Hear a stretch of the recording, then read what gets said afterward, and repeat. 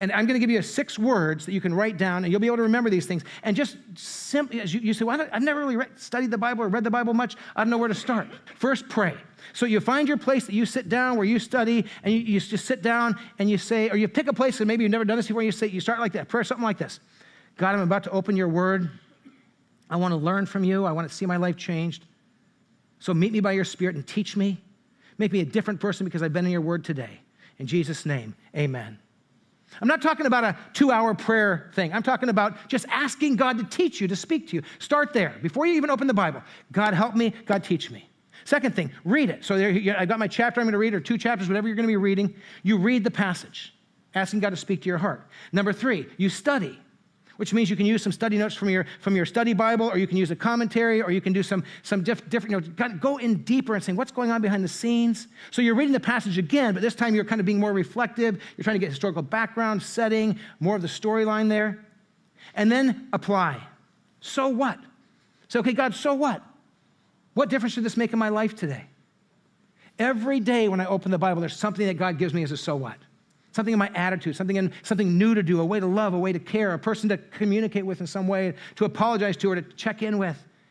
If I just ask the Lord to speak, and I encourage you to do that and have some action, be a doer of the word, and then pray again. So before you're done, say, okay, God, this has been great to be in your word. Thank you for what you've taught me. Give me the strength to live it out, to remember it, so I don't just kind of walk away and go, I'm done for the day. And Lord, in some way, make me become more like Jesus because I've been in your word.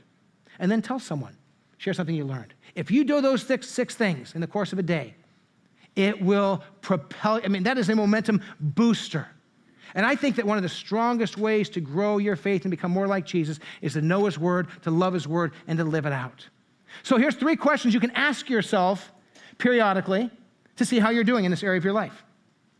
Questions to help me discern if I'm gaining spiritual momentum in my relationship with Jesus when it comes to knowing, loving, and following God's word. Now watch how simple these questions are. Do I love the Bible more today than I did 6 months ago? Because if you're getting into this word, you don't worship it. You only worship Jesus, but you can love his truth. So am I loving God's word? Do I get excited to dig into it and let him speak to me? Second question, do I know more scripture than I did 6 months ago? Do I just know more? Do I understand more of what God's word says? Because when I know it, it allows me to then be able to live it.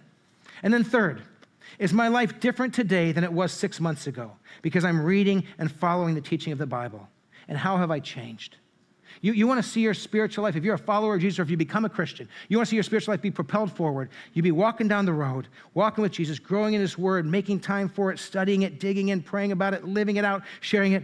And you get to a certain point where you stop and you look back over the last 2 months and 3 months and 6 months. And you say, man, I'm not the same. I'm loving people in a different way. I'm thinking about people in a different way. I know more of God's love and God's grace. I'm sharing his love with others more freely.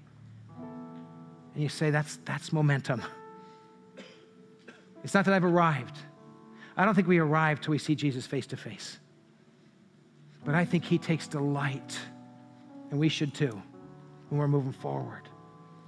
And your pace is going to be different than mine. If you're just going to look different than me. But if you're walking towards Jesus, growing in his word, loving it, studying it, following it, man, that will propel you forward, whether you're 5 or 95.